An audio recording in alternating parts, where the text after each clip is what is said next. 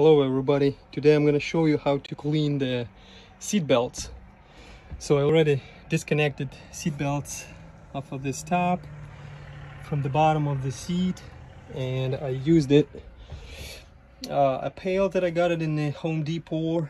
I bought this product in the Parts Advance or Advanced Auto Parts, this Purple Power Extreme Cleaner Degreaser.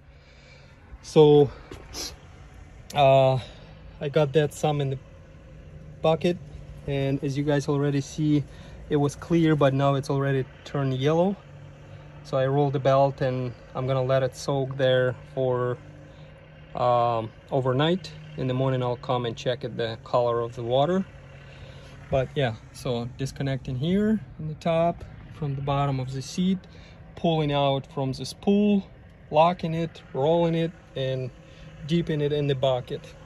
Now I'm gonna do the same with this one. Is a little bit, the passenger is a little bit better shape, but yeah, I'm gonna do the same. I'm gonna disconnect out of there, unscrew it from here, roll it, put it in the bucket, and fill it with this Purple Power Extreme Power Cleaner. So the seat belts are still soaking. That's a color of the Extreme Power Cleaner Degreaser, which was clean, but now it's yellowish.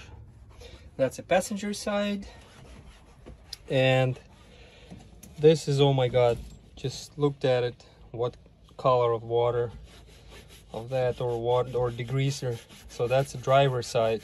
After it's been sitting, the seat belt was sitting in this bucket, I would say about 12 hours with a degreaser in it.